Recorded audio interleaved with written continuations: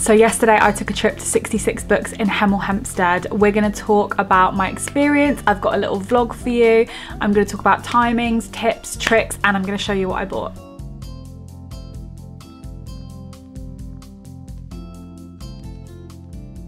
I've been so excited to film this video. Welcome everyone, my name's Charlotte. Welcome back if you're a returning viewer. If you're new, I do a little bit of everything. I don't really have like a snappy way to describe my channel, but I do talk about reading a lot and that's what we're gonna do today. So we're gonna talk about 66 Books. For those of you that don't know what 66 Books is, it is a book warehouse based in Hemel Hempstead, just outside of London. So it's about an hour and a half from Brighton. So usually 66 Books is trade only, and then one weekend a month, which can be found on their website, they open up something called the 66 Book Club. So the trade warehouse is open to the general public, and during this time they're selling everything at wholesale prices, so it's 70% off the cover price. Like most people, I discovered 66 Books on TikTok. A couple of their videos, or videos that people had made, had gone viral, and I think the queues and everything, it just blew up essentially, and there was like 2-3 hour queue times on the weekends because they only open 70% to the general public one weekend a month. It's become like a really big thing. First of all, I'm going to discuss the logistical stuff, like getting there, what time we decided to get there, like the annual membership fee,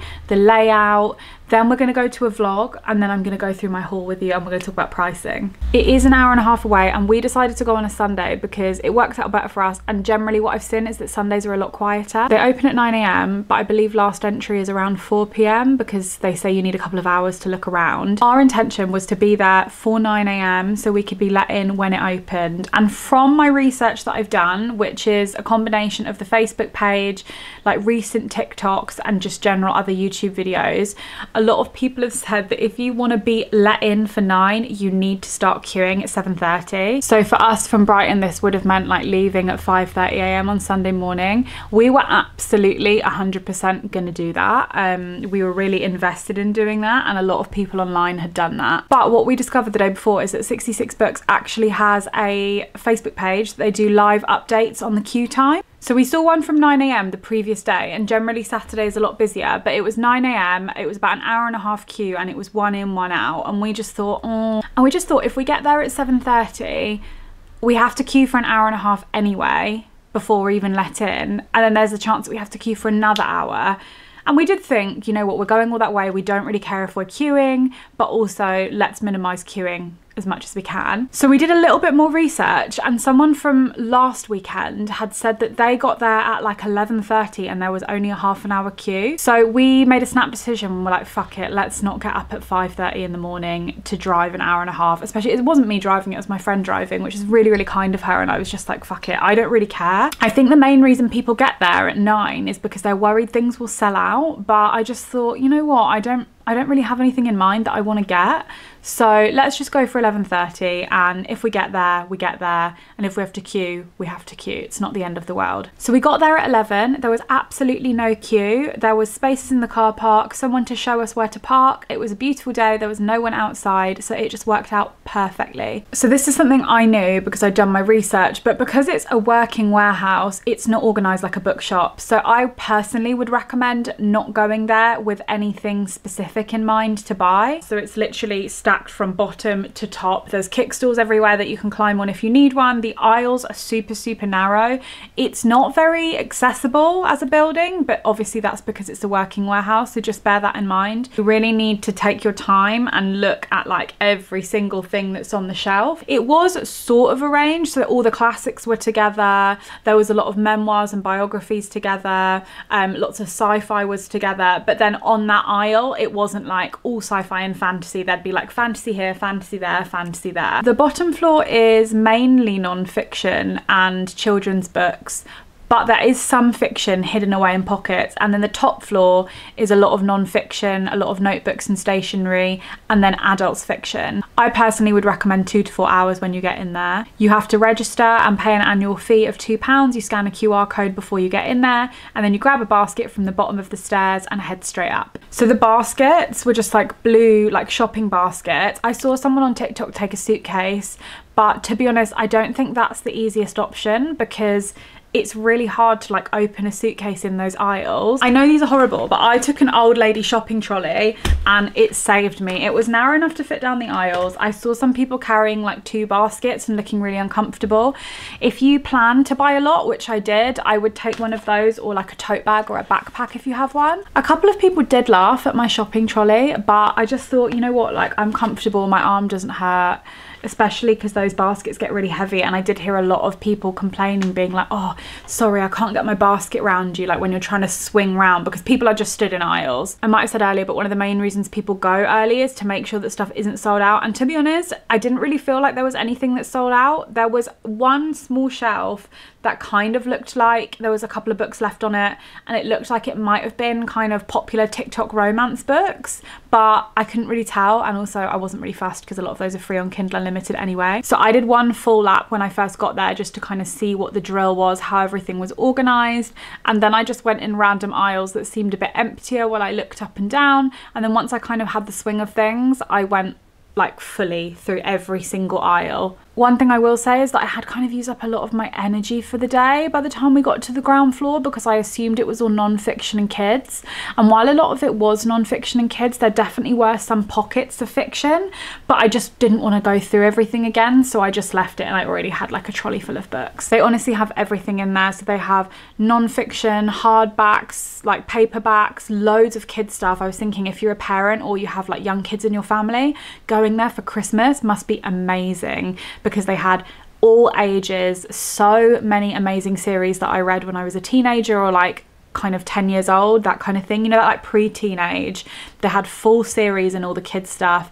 They also had things like puzzles, coffee table books, journals, like crossword books. They had travel books, loads of historical books. They had literally every single topic you could think of, like cookbooks. They had so many cookbooks. They also had tarot cards and tarot decks, and loads of kind of like mindfulness and meditation books. I mean, they're supposed to stock bookshops, so like everything you could possibly have in a bookshop, they had it in there. I kept thinking, if I was like moving and I wanted to buy some really nice coffee table books, because they had like massive hardback ones and like encyclopedias, it would be the perfect place to buy some like nice decorative coffee table books, because they're usually so expensive. My only slight bugbear, and I don't know if this is because we got there late, was that there were some series that I would often stumble across that there'd be like book 2, 5 and 6. There was often not book 1 or a complete series available. There was a very short queue to pay at the end. There was only like 3 or 4 people. I just popped everything straight back in my trolley. They took card and cash payment, but they do also have big cardboard boxes, so you can box it up and carry it out to your car if you want. There's no smooth way for me to transition into the vlog part of the video, so we're going to do that now, and then I'm going to show you my haul and talk pricing.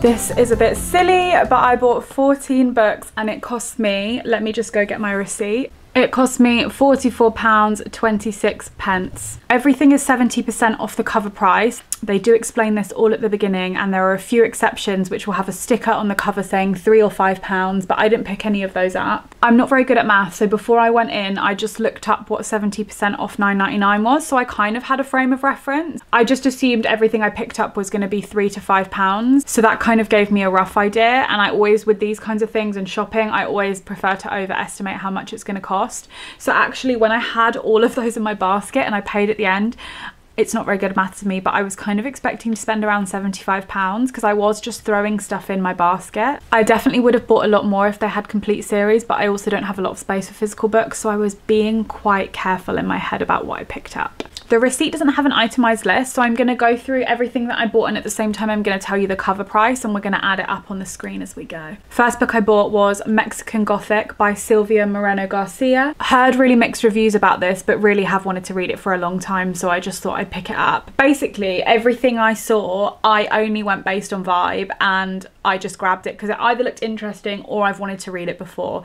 So I would literally skim read the blurb and then get it. There's not a lot of critical thought behind this pile. I either wanted it based on the vibe or someone's told me it's good. The cover price for this is $9.99. Next up is Annihilation by Jeff Vandermeer. This was actually recommended by my friend that I went with. She said I'd really like it, so looking forward to that. I think it's kind of like indescribable horror, which is right up my street. Cover price for this was $8.99. Wanted to read this for a long time. It's Sister Sister by Candice Brathwaite. I follow Candice on TikTok and I watch her podcast every now and then, and I just really like her content. Cover price is $9.99. Exquisite Corpse by Poppy Z. Bright. Seems like a horror. I would hope so. I went purely on the vibe here. It's about a serial killer that fakes his own death to escape a life sentence in prison. It's been a brief minute since I've read some horror, and horror is actually one of my favourite genres. This one actually doesn't have a cover price, so let's look it up. Amazon says cover price is £8.24. I've been recommended this series of books so many times and I've wanted to read it since last year. They didn't have all 3 of them, but they had 2 of them, so I thought we'd start with that. It is Get a Life Chloe Brown and Take a Hint Danny Brown by Talia Hibbert. And these are $9.99, $9.99. I've never actually read The Love Hypothesis. I know, shock horror, I probably should. But this really caught my eye. So it's a series of novellas, a STEMinist novella collection. So all of the love interests are scientists. So it's 3 novellas, but it's like within the same universe they're all friends. So one of them's an environmental engineer, one of them's a civil engineer, and one of them's a NASA aerospace engineer. I just thought that's just like a nice fun read. I love a novella. The cover caught my eye, it looks cute. Just thought for a little bit of fun romance, and the cover price of this was $9.99. I grabbed a book called Hydra by Matt Wesolowski. This was one I picked up 3 or 4 times, kept putting it back in the same place, and then my friend that I was with was like, oh yeah, I've read that, it's really good. So it's a murder mystery, which is not normally my thing, but the cover just really intrigued me. Cover price $8.99. Books from a series that I've been highly recommended. So the first one is The Long Way to a Small Angry Planet, and it's by Becky Chambers. So from my understanding, there are 5 books in the series, but you can read them all separately. There's a proper term for this, but they don't all take place like back to back. You can read them all as like their own separate stories. So I got this one, which is $9.99. I got The Galaxy in the Ground Within, also by Becky Chambers, and the cover price for that is $8.99. This one says it's the last one, so maybe I will try get some of the others, but you can read them all separately. They're all like different stories. And then I got Record of a Spaceborne Few, also by Becky Chambers. This one's $8.99 as well. The only slightly annoying thing is one of them's gloss and the rest are matte, but you know what, I'll live. There was a fair amount of fantasy there. A lot of it was quite high fantasy, heavy lore, and I just really try not to buy too much physical fantasy because some of it lets me down so much. But I bought Windhaven by George R.R. Martin and Lisa Tattle. I thought I would give this a go. I just saw on the back that it says it's romance, it's science fiction, and I just thought, fine, there's a little bit of romance in it, let's get it. And this one was $9.99. A classic that I've never actually read is Interview with a Vampire by Anne Rice. Spooky season, why not? Love the movie. This one was $8.99. And then last but not least, the first book I actually picked up when I was in there is this book called The Tarot Life Planner. It is a hardback and I do have loads of tarot books, so I usually wouldn't have got this, but I was having a quick flick through and I just think the explanations on these are really good. It's not super wordy and the card is explained very well. I really enjoyed it, and I just thought, you know what, why not, because it's a really gorgeous book. There was a tarot deck in there called the Dante Tarot that I really wish I picked up, but it didn't have an RRP on it. It was probably about £28 full price online, and that still would have only been like a £5 with 70% off, but I just panicked and I thought, I don't need another tarot deck. I don't need another tarot deck when I love mine so much.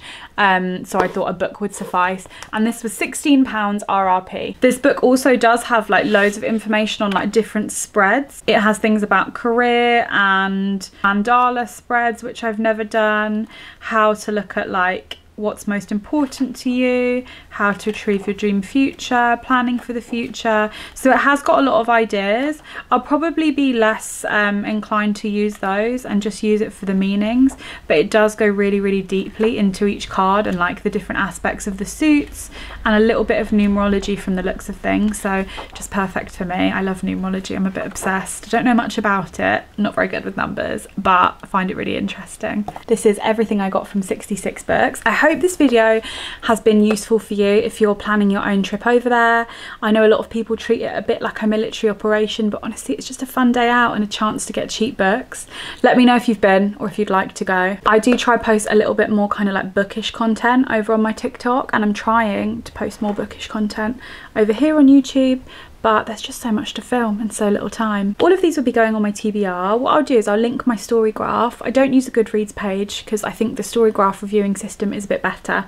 So I pop that in my description box if you want to add me on there and see kind of where I'm up to with my reading target, which is 100 for this year. I'm only on like 60 at the moment. Or you want to see what I'm reading or see what I have read, what my 5-star reads are, please feel free to add me as a friend on there or follow me. I do post my reads over on my story on Instagram as well when I can. But yeah, thank you so much for watching. Remember to like and subscribe if you enjoyed my video, and hopefully I'll see you on the next one. Goodbye, friends.